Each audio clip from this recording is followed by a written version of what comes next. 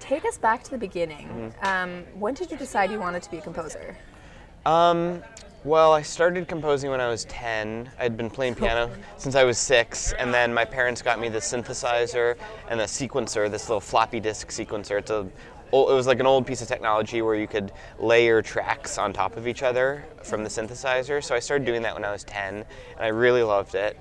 And it was kind of like addictive. It was the sort of thing where the hours would just fly by, and my bedtime would come and go, and my parents would have to force me to stop every composing. night. Yeah, so I really loved it. And then I kind of stopped doing it when I was in high school. I got interested in other things. I kept playing piano, but I stopped composing when I was in high school. And then at the end of high school, I was sort of going off to college, and I was thinking about what do I really want to like pursue, what I want to go into, and I realized there was nothing I ever enjoyed more than composing. That was like the thing that I love doing more than anything. So I decided I was going to really study it and get back into it. So walk us through your composition process. How do you go about it? Well, I started at the piano, and I spend many, many long, lonely hours at the piano. Melody is a really important part of it to me and Damien. We really love melodies that feel like the movie, that can represent the movie, that can stick in people's minds after they've left the theater. And it can be a very long time to find the right melody. Later on, once the movie's shot, then there's the whole process of scoring the picture, like actually scoring it dramatically. And that's just sort of looking at the picture and responding to what's going on screen. And it's not easy to do, but it's easier in some ways because you have something to fill in, and you have there's a picture there and you're adding to it. But just finding those melodies it can take as long as it takes. I never know how long. So at the very beginning, I just sit at the piano for a very long time. That didn't pan out for us. We quit the band sophomore year and started working on movies. He was studying film, I was studying music, and we started talking about working together, how my music could work in his films and how we could collaborate. We started working on a movie junior year. Why do you think the music from this film was so well received?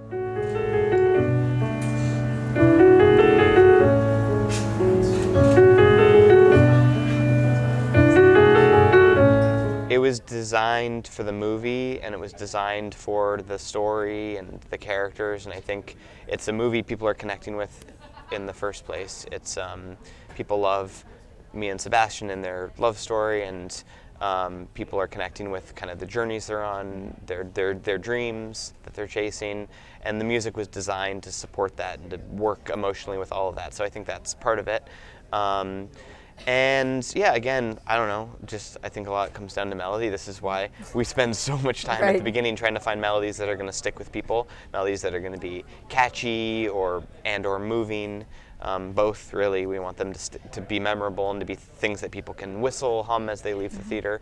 And so, again, we reject so much until we have the melodies that we think are going to stay with people, and I think that's part of it.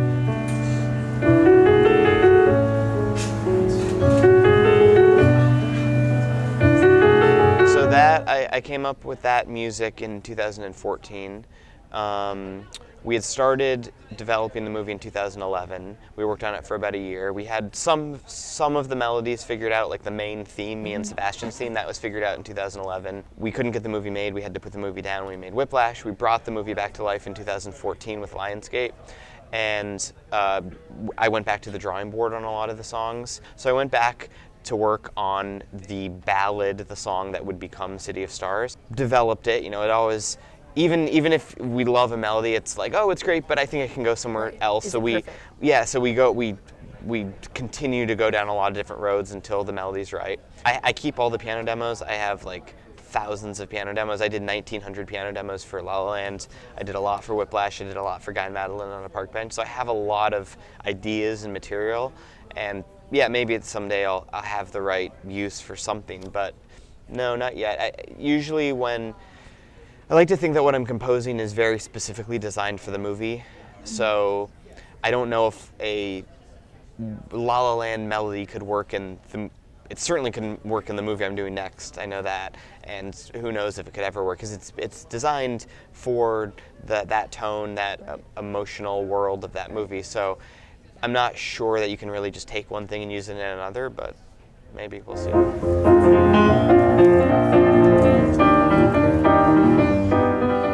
you think you'll be working on 20 years from now? I Do you have have no any idea. idea? Do you want to know? No. Just let it happen. Yeah, hopefully good stuff.